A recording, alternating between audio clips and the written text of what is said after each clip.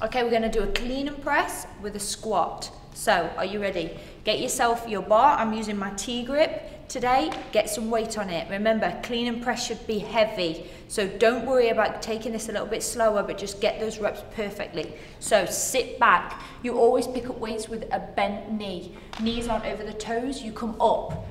The weight comes here. So it's to your waist, then you're gonna bring it to your shoulder, and then drive it up. Soft elbows, protect your joints. Abs are in, bottoms under. Bring it down to your shoulder level, and then we're gonna sit back as low as we can in a squat, making sure our knees again are not over our toes, our shoulders are high, and then we come back up, back into the clean. So all the way back down again, straight back, heads high. Remember, concentrate on getting that form perfect. If you need to make this a bit easier, you can either just do a squat, so you can take out the clean altogether, or you can just take the weight a little bit lower and just get used to the movement, get used to the weight involved, and then move up from there. Don't be afraid of the weight. Push yourself all the time. Weights are scary. No, they're not.